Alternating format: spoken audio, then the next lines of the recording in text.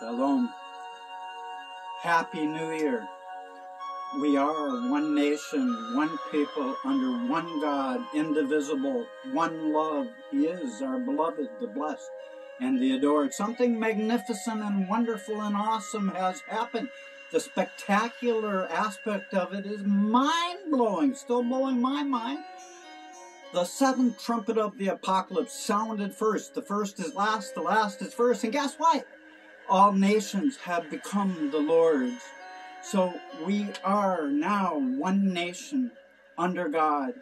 And never ever let this light go out. It's time to celebrate. Let the Jubilee of Jubilees begin. New hope has come. There is one place in the Word of God that says, in the latter days, this shall be considered. This is what I'm talking about. And Jeremiah 30:24, look it up.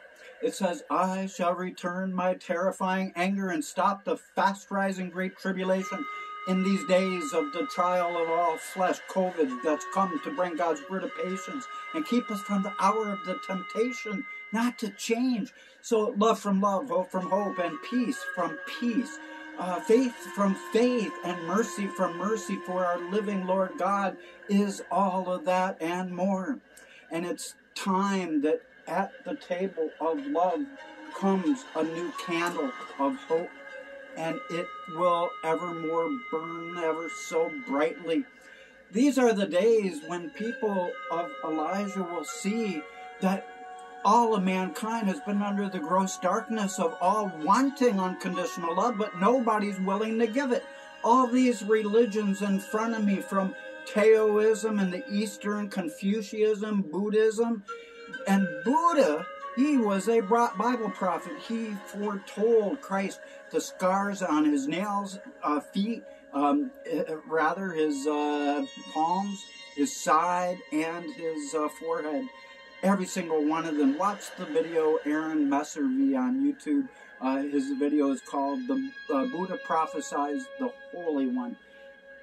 Bible prophecy cannot even be addressed unless people understand the word of hope, the word of truth, that the first are last and the last are first. So welcome. It's time for one nation under God, and I give you the song that will lead my way insofar as bringing peace to this world, if they will accept it and enjoy it. It's by Devin Scott Dicker. I'm gonna show you this guy, the good-looking brother. Here, let's put him right over here. Here we go. And his song has been ostracized because there's a line in it that all religions have not been wrong, that all religions are right. And I'm telling you, all religions have been right in many ways. Everyone has truth. One nation are we. One God. With liberty. In Him, in love.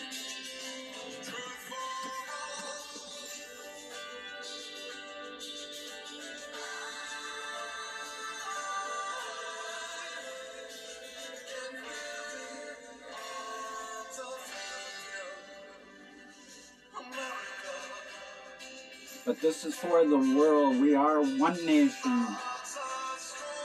Our hearts, let them remain strong in love. Where religion, none are wrong if they're walking in love. Boost this guy's sails out the roof. This is not just for America. This is for the world, for patriotism of love, for those who would walk in the faith of the mercy of unconditional love and choose the path of kingdom age freedom that is here. Let the captives be set free, and let slavery of all forms end on earth. Let prison systems shut down in favor of penal colonies. We have the technology. We don't have to have cruel and unusual punishment anymore. So welcome to this new age arising. Jesus said that unless these days were cut short by his word, only thing that could cut time short is his word. Matthew 24:22, that no flesh could be saved. So we have to stand in love, and then none of us are wrong. The glory ahead is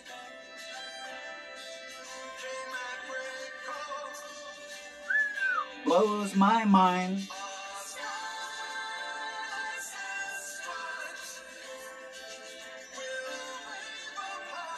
And the star and stripes will wave all over the lands. For Jesus is the star of stars, the word of God, Isa Yeshua, who arises as the good shepherd over all the flocks of man. One nation, one world. Praise the Lord. I believe. Imagine like it is written. And now I'm going to do something different a little bit. Welcome to this program. I'm going to handle this New Year's Eve special in such a way that all people of the world will come to understand one thing's for sure. New hope is arising. These are the days of Elijah, the days of Shiloh, the days of Joshua, of Zechariah 3, all the same guy, water, steam, and ice. And in these days, new hope has come forth because the spirit of man made in the image of God is like a drop of water that has identical qualities to the ocean from whence it came. For it is a part of the ocean, and the ocean is part of it. Thus, the difference between the two is not equality, but quantity. Therefore, the soul of all people is nothing more than a little piece of our Father of love above, fighting its way back unto the source from whence it came. Trey Smith said that. Hey, Trey. I love his stuff. But these are the days of new understandings. For in these days of Chrislam is the new name of Israel. God is given according to Isaiah 62:2 because they have inherited all mankind, because the trump has sounded first, the seventh, because the first is last and the last is first. And now they are Chrislam because they have inherited all mankind, Isaiah 54:3. And that means they have inherited everybody. We are one, and God is reuniting us, just what he prayed for in the Garden of Gethsemane. And he is rising now as the good shepherd over all the flocks of man. John 10, as the Son of Righteousness arises with hope and love for all. So these are the days that we must ring the bell, because these are the days of Elijah, the days when heaven's floodgate is opening, as God begins pouring out his love upon all flesh. For all who love are born of God and know God, because God is love. Most people are good, and most people keep their love light on, but some commit blasphemy of the Holy Spirit, and then they perish in the everlasting fires of hatefulness is perishing. And so praise the Lord that if we remain as little children, we might go 2 steps forward, 1 step back, but we're going always in the right direction. Thus saith the Lord God, he says, unto all people, to all tribes, to all nations, that the everlasting gospel of which I am the writer, Daniel, of the latter day one of Daniel 12:13, who would arise to embrace his destiny as the bringer of the vision of God. For these are days of Elijah moving the Spirit. And by the way, the actual first original Elijah is still yet to come, according to Revelation 11. I am the strong and mighty one, the writer of Zechariah 3 that would bring the flying scroll, the writer of the everlasting gospel, Revelation 14. Line by line, precept by precept, as a destroying storm would it come forth, because I have the word of God of the appointment of Jeremiah in my mouth. Jeremiah 1:10, Haggai 2:2. These are the days when God is tearing down all the distortional things of all mankind. The word of God was only looking through a glass darkly. But these are the days of Daniel 12, and these are the days of Daniel 12. His word was only closed until the time of the end, Daniel 12:9, and now it opens anew. And because it opens anew, praise God that the shattering of the power of the holy people will come, because God is speaking to all of us, each and every person, and it is a rock solid guarantee. Heaven has now raining down his love, because it is his unconditional love. People of fear, listen. People of doubt, hear me now. Let all the world, from the farthest corners all over the circle of earth, know that Yeshua HaMashiach is the Lord God, Emmanuel, our God with us in the flesh, returning. Those who love are born of God and know God, because he is love, saith the Lord God, 1 John 4:7. So all those of Taoism, Confucianism, and all the wisdom of the East with the lily will shine brightly. Those of Catholicism shall shine as the stars, and so shall Islam under the crescent moon. There is hope for all, for the cross goes before us, and he was slain before the foundation of the earth. And the Buddhists and the Hindus are one. And praise God, these are the days for new understandings. And now such holy flames of mankind's great divine hope has always burned for peace. Now shall we have peace, because in these days we have nothing but desolate heritages, according to the word of God. We have been fighting for 2,000 years. The man that wrote the Satan Bible, Anton LaVey, says all the deaths from most of the wars have all been started by the faiths of love. And he is absolutely correct. It's the Buddhists against the Hindus. It's the Christians against the Muslims. It's these against those. These are the days for the oneness of Christ that he predicted would happen in the latter days, that we would all arise in love, because those who love are born of him and know him, because he is love. That means that it's never been to believe. Listen to me, people. Jesus Christ, if you believe him to be Lord, he was not one whose eyes were red and dull of wine, as Genesis 49:12 described the Shiloh who would hold all authority. It is I am the alcoholic of Habakkuk 2. The vision was written plainly for the time at the end, and it would not lie. God said, you wait for it. It will come. Behold, he whose soul is not upright, but the just shall live by his faith, even though he is transgressed by wine, because he shall be as hell, and shall never stop. He shall be as greedy thereof as hell, fire, and as he embraces all people of the earth, unto his risen good shepherd over all the flocks of man, who is Emmanuel, our returning God with us. These are the days of the revelation. Who is the false prophet? Dr. David Awar calling down fire from heaven, Revelation 11. You can plainly see it on YouTube. Who is the lawless one who would die by a sword in Revelation 13? It is a sword swallower. Morgue is his name, and the 666 is on his wall. These are the days of the obsolete nature of all religion upon planet Earth. These are the days of Hebrews 8, for Paul wrote that when those words come, I will be your God, you will be my people, I will forgive your iniquity, I will never remember it. Satan has been removed for 1,000 years because he was the accuser of the brethren, day and night accusing us. But praise God, he cannot accuse us anymore. If Michael the archangel, Daniel 12:1, had not stood up and hogtied that guy and threw him in hell for 1,000 years, then he would have made God into a liar, because according to Job, he's always been the accuser of the brethren, day and night accusing us, telling God all about our sin. Well, God says, no more! It's time that the people of love. It's time to let our love overflow and to choose the way of unconditional love, as the Father is now revealing that his love has always been. So no more can that the flame of passion be hid. These are the days when the Lord is called me to come forth as one who would feed the master's household meat while the master is away, as he said in Matthew 24, he asks a riddle, and he already said it would be Elijah who restores all things. Listen now carefully. There are two Elijahs. The Elijah of Zechariah 3, 4, and 5, the alcoholic of Zechariah 3, one candlestick.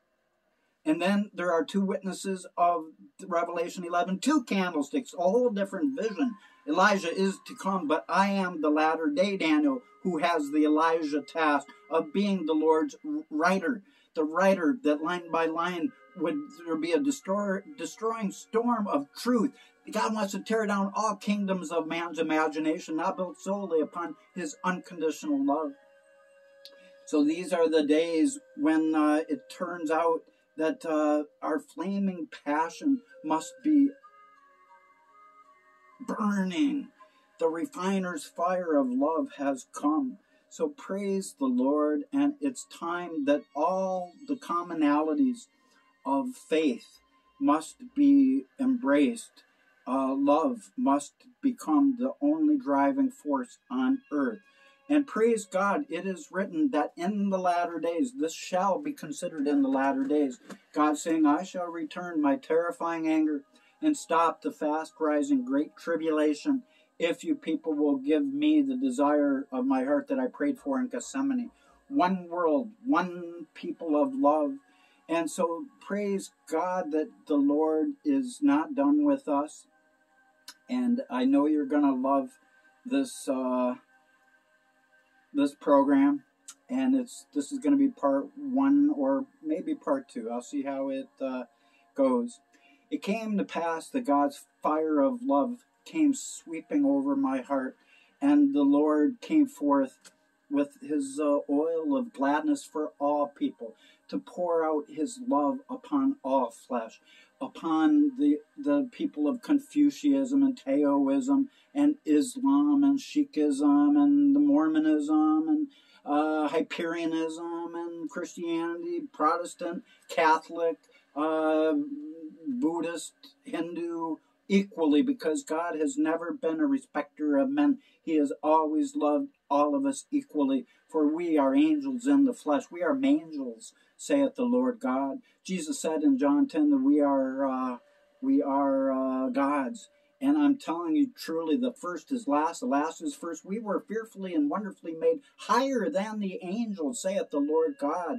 That is why the glory of the latter house is greater than that of the former. And all of creation has been groaning with great expectation for the revelation of who is the sons of God, because it is written that we will be as the angels. That is why, and that is why we sexless, neither male nor female, and that is why it is given to us to judge the ones that went before us, the fallen, because we are just another variety of angel. There are cherubim and Ophanon and messenger angels, and there are there's archangels and the what else? The cherubim and the watchers and guardian angels. The list goes on. You look at how many varieties of fish that he has, and you don't think he wanted a different variety of angel? We are angels in the flesh, whether we believe it or not. And oh, in these days of the kingdom age being born, with the Son of Love arising with healing in his wings, that the Lord's most inspiring fire of love has been sweeping now over my heart as an exploding heart of passion to share my fervency, so that nobody has to be lukewarm, to stir up that which is in us unto overflowing, so that Christ can save this earth and snatch it back from the edge of oblivion of Malachi 4:6, Deuteronomy 18:18, Matthew 24:22, Isaiah 24, and Zephaniah 1:1. No fish will be left on earth, Zephaniah 1:1. No man, no birds, total destruction. But praise God, prophecy was not written to tell the future, but to change it, as Jonah 3 proves, because God did not destroy Nineveh. He relented, and so also, therefore, now is he saying again, I will return my terrifying anger if you will arise in love, with unconditional love for one another. For if you cannot love a God who you can't see, you can't love a God you can't see if you cannot love the people around you. So it's time that I reassign the desolate heritages of Isaiah 49 8, because I am the one of Isaiah 49:4, the messenger unto Israel, that they have inherited all mankind. And that is why they are Chrislam, Isaiah 54:3. They predicted that they would inherit all the Gentiles, everybody not of them. And there's never been any difference between anyone. God said, though, of us at Babylon, he said, if we stand together, praise God, there is absolutely nothing that we can be kept from. And these are the days when a kiss was blown unto me as just the messenger of love from our Almighty Lord, because it is the message, his message, that was written for the latter days, Jeremiah 34, so that God would not be a liar in these latter days. God is now the Lord God of all families of Israel, from the least to the greatest, and all of us have known him. Every single one of us. I don't care if we become an atheist. We can let our love light go out, commit the blasphemy of the Holy Spirit, letting our love light go out. But even if we're going 2 steps forward, 1 step back, we're going in the right direction, as long as we keep that light of love on. Share the love. Don't hide the light under a bushel. Barrel, and it's time that we realize we got to get out of the land of the walking dead if we let our love wax and cold because of bitterness and unforgiveness. It is obsolete to forgive 70 times 7 and 70 times 70 anyone. It is time to forgive them 7 billion, 7 trillion, 107, 177, 700,000 million to the 10th degree. That's how much we need to forgive people. It's easier said than done. You don't have to like people, but you got to love them. If you like a flower, you just pluck it. But if you love the flower, you're going to water it and care for it and love it. So these are the days when the Lord sent a kiss unto all humanity through this messenger to pour out his spirit of love upon all flesh, all of those people walking in the spirit of love, because born again has never been to believe in anything. It's always been of love. For those who love are born of God and know him, because God is love, 1 John 4:7. And that is foretold as John the Beloved's word. That must go again to all people, to all tribe, to all nation. Not my word, his word. It says so in the word of God. So praise God that from the white mercy seat, the great white mercy seat on high, the most radiant light of the Lord's greatest loving forgiveness is now overflowing over all the circle of earth upon all those who can receive the great ocean of his love. For as he pours out his living waters, the wind is full and the tide is with us. The wind of his blessings will bring us new hopes. And the blessings that he will bring us is the unity of all people of love. And then will come the fulfillment of the kingdom age. And there will be a chicken in every pot, a vine over every people. There won't be people in darkness. Captives can come free. There will be new penal colonies all over the earth. And there will be no homelessness. There will be no more hunger. And all of this shall change if people stand under the flag of love, because love is the answer to all of our problems. And all of our religion is a bunch of potato, people arguing over what end of the egg to open up, like the Lilliputians from Gulliver's Travel. It's time to transcend all of this, because God's love has. It was foretold that the kingdom age would come so that the wise could shine as the stars. And so these are the days when mankind must, in retrospect, look back unto Christ and see that he was assigned different things that he was not. In Isaiah 49:4, written of me, it says that I would come to realize that everything I've done has been in vain. I've got 1,800 videos at this channel, and I got 12 people subscribed. The world doesn't want to listen to me, but you know what? Gandhi said this: at first they're going to ignore you, then they're going to mock you, and then you win. And that's what's going to happen here. The world will be saved by God's word, open anew, bringing forth new understandings of his love, as all distortionality is erased. That's why Paul and Muhammad said the same exact thing. Paul said that it would all be obsolete when the kingdom age covenant was given to Israel. And Muhammad said, the day is coming when there will be no more left of the Quran except its outward form, and my people will belong to another that sounds like Islam. This is Chrislam, Isaiah 62:2, Israel's new covenant name once they've got their covenant. And by the way, the Mormons are the most correct about the covenant. In Malachi 4:6, the hearts of the father turning to the children, children to the fathers. Moroni the angel came forth unto their prophet, and he told them that the way that it's going to happen is through God's covenant. So the Mormons, so lift up Donnie and Marie Osmond. They've been following after a bright light, and so have all of them. Buddha preached unconditional love. The Vedas have a prophecy that predicted Christ's atonement would win out in this world. And by prophecy, these other religions, we're all still one, but we got to quit arguing about love. It is the most stupid insanity that there has ever been. So we got to let the flame of love burn brightly. So these are the days of Elijah, the days to point to the golden age to come, that will come forth as our very best imagined dreams, if only we can dare to imagine like John Lennon. Imagine a world where nothing really matters anymore except just being people of love. And that is what it's going to end up being. And as people are released from the bondage of their darkness, so shall it be that the light of the dawning of the kingdom age fullness will take many people by surprise who have been ignoring this. Know that there is no darkness darker than ignorance of love alone, saith this preacher, this messenger of the Lord. And know that it is foretold that everything I would do, it would be in vain. Isaiah 49:4. That was never Jesus. Neither was he Shiloh, whose eyes were red and dull of wine. He made water in the wine, but that was it. He wasn't a drinker.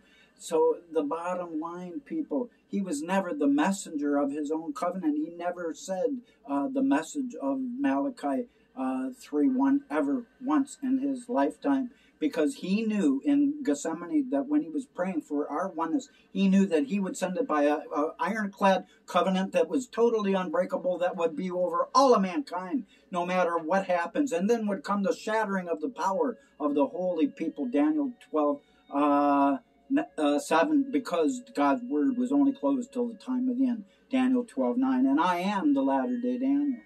So hear now that as the Lord ministered unto me to give his very best blessings of his overflowing fountain of the sapphire sea from above, for he is arising in this hour on the great white cloud. Within a moment you can arise and join with him on that cloud, people, if you will dare to believe his word, that his love has always had our back. And these are the days when the wise will see that the Lord really does love everyone equally, and he always has, because every single little boy or every single little girl ever born have all been his children, and he's loved each of us as if we were the only one. He would leave the 99 for the one. And since the Lord has called me into his work, he gave me open-eyed visions. He sent a prophet to me when I was 30 years old that said, hey, here you are in the Bible. And only one person that I know of in history the same thing happened to, that a person was actually shown himself in the Bible. It happened to Alexander the Great. Nathan the prophet showed him, here you are, you're the Greek king, and you will be undefeated. You know what happened to Alexander? Same thing that will happen to me. I am Elijah. And people have ignored me, and it is written that I would be ignored by Israel too, as the messenger unto Israel, that they have inherited all mankind, Isaiah 54:3.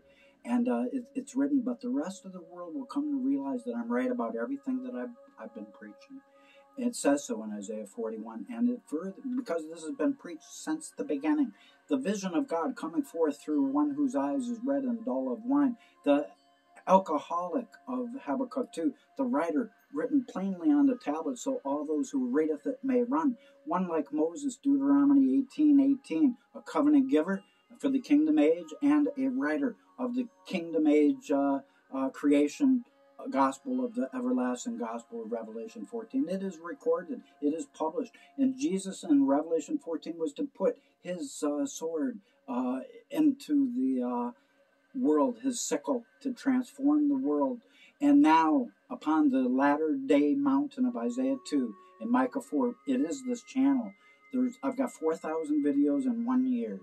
And there's never been another mountain in the world, people. This is it, a mountain of faith. And upon this latter-day mountain is a banquet for the Lord's. It's meat on the mountain. Who will come and feed the master's household of meat, Jesus asked in Matthew 24. It's a mountain of meat at this channel. Isaiah 25, read of the banquet of love.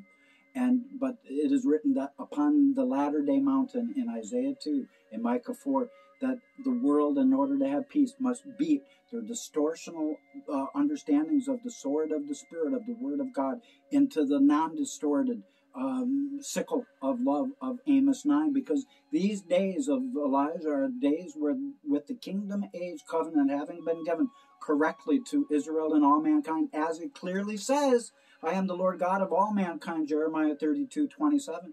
And as it is written that the Lord God is pulling the veil off of us, and all of our religiosity can go back to hell from whence it came, because he's revealing that his love has been far deeper than anyone has perceived. Ask Anton LaVey, the writer of the Satanistic Bible. He watched his video. It's called Anton LaVey's Deathbed Confession. Love came unto him, and he was born again on his deathbed and raised up. And he realized, oh my God, what did I do? What did I do? The same thing happened to him as Charles Darwin. Charles was like, oh God, what did I do? What did I do? And he recanted fully. And so has Anton. He knows that there's a God now. But for all you Satan worshipers, listen to your former leader. And know that in these days, the Lord is bringing forth compassion for all people, to the overwhelming point where he will even joke about it. And it's a kind of thing that, he gets the last laugh because we are his children. And we just have to realize that we've goofed big time in this world. And all of our understandings have been distortional, like Muhammad said. But he said, and all the distortions will be cleared when the book comes proving God's mercy. That's why there would be no more left of the Quran, and his people would belong to another that sounds like Islam. Said the same exact thing as Hebrews 8. But understand that the most wasted day in any of our lives is the awful day in which we have not laughed. And we need to not take things so seriously, but you must take seriously this faith of love that is come forth for the latter days.